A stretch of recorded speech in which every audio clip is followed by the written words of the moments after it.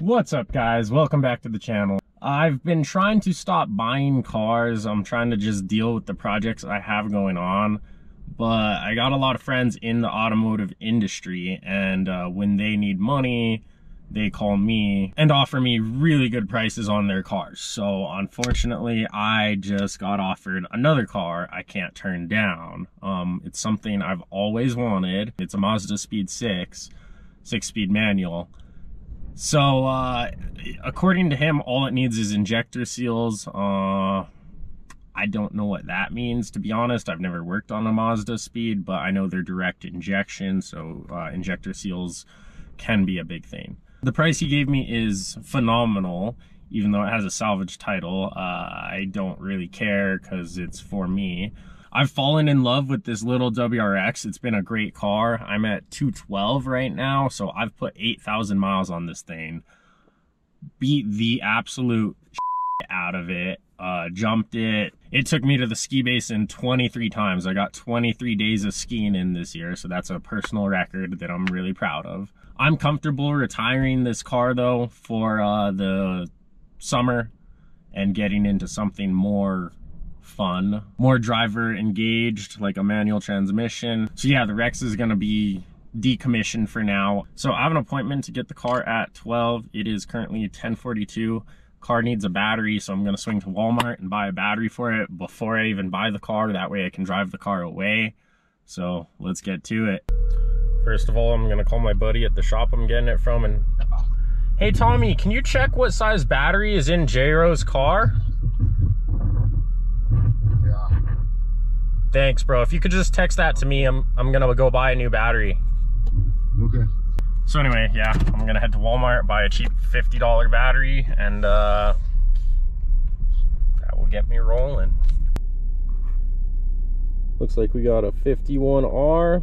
So that's developed a little more, and it sounds like there's one at the shop that I can buy or have. So we're scrapping Walmart, heading straight to the shop, and I'm just gonna hang out with my buddy till our other buddy gets there. So here's the car.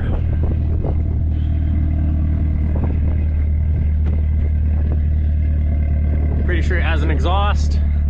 Has some pretty questionable on style XXR rims. I don't know if it has an access port. I'm gonna have to search in it.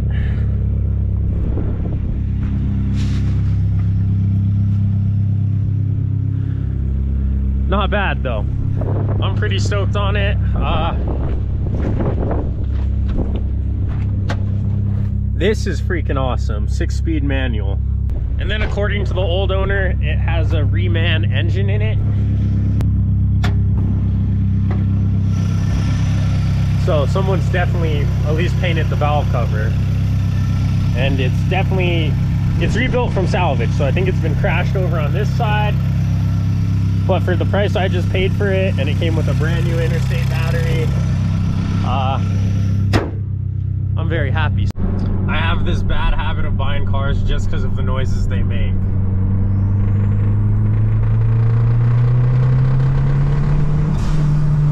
Love it. First stop is gas.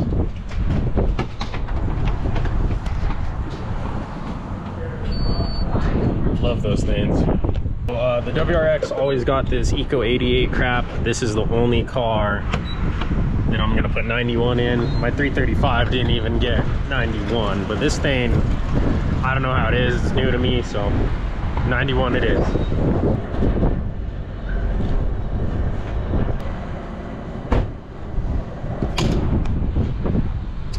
$60 for a full tank. Yay! I love buying new cars with fully empty tanks. But at least it has premium, so I'm gonna go beat the out of this thing.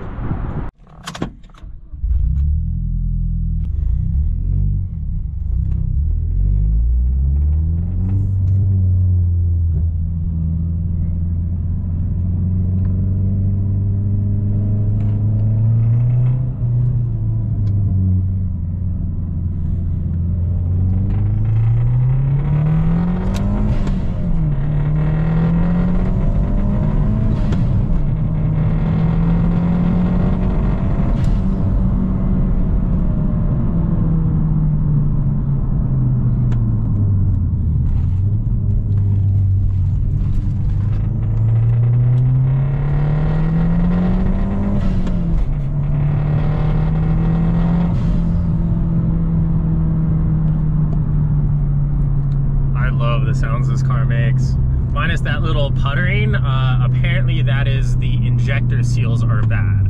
So the car did come with brand new injector seals from this company. I forget the name. I'll show you guys them. They're really cool. They look like bullet shell casings. Injector seals are from Overspeed Motors. And yeah, they look literally like bullet shells. These little things are $200 for a set of 4. Apparently all I need to do is pull the intake manifold and put those on, but it runs and drives fine, just loses compression through the injector seals and makes a puttering sound.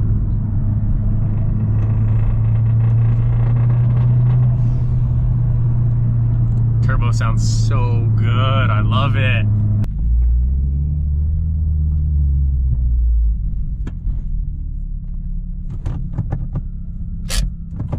Alright, first thing I want to do is I'm going to wash this car. It looks horrible.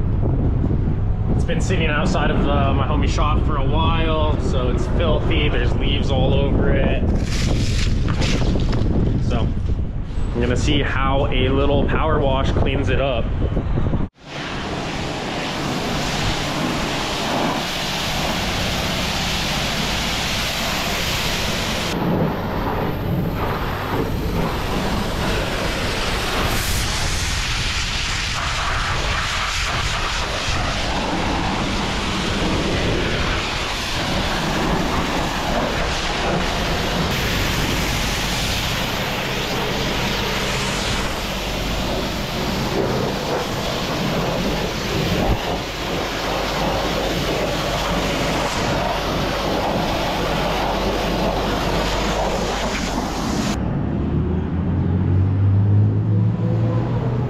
Looks a little better. Definitely it only looks so good because it's wet. The paint's pretty faded on this thing. I'm gonna go clean the interior out because this thing's disgusting. Trunk's full of shit. I opened it to wash these jams right here. And yeah, I don't know why there's so much shit in this car. So I'm gonna go see, oh yeah, and this is nice and loose, so that's good. I'll probably lose that on the highway today doing 120. But yeah, I'm just gonna go throw away all the trash I can in this thing and make it really my own car.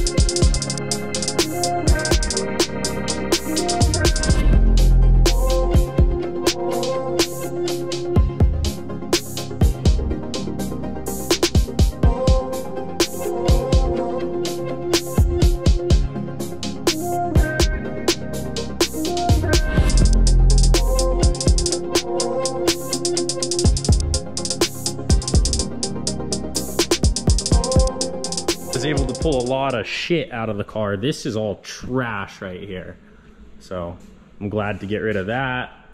These are random tools I found, so these are going back to the old owner. And this is just some of his personal stuff. He has these kneeling pads for all that sucking he was doing. I found a vacuum. I'm gonna go ahead and vacuum it. It's just, you know, disgusting. So with a nice little vacuum, it should look good. This car is such a piece of crap, and I can't get over how good it looks in this shop. There was a good score when I was cleaning it. Cleaned up pretty nice, you know, the carpet needs to be fixed and stuff. But I found this cob access port, so that's pretty cool. And it looks like this is where it plugs in. Not too sure, gonna have to see what's up with that. But overall, the interior cleaned up pretty good. I need some detailer to really get these jams. There's just dirt on everything. And all my cleaning supplies are back at my house, so this is as good as it gets for now. Seriously, it looks so much better than it did before. I'm stoked on that outcome. Here's the whole bag of trash I pulled out. It's a lot of trash. Now I can really consider it like my own new daily. that's all for the video, guys. Just wanted to show you the new daily. It needs some work. Like I said, those injector seals are bad, and I need to figure out why the access port won't boot up and get it so I can tune it. So yeah, stay tuned for the clips of me beating the shit out of this.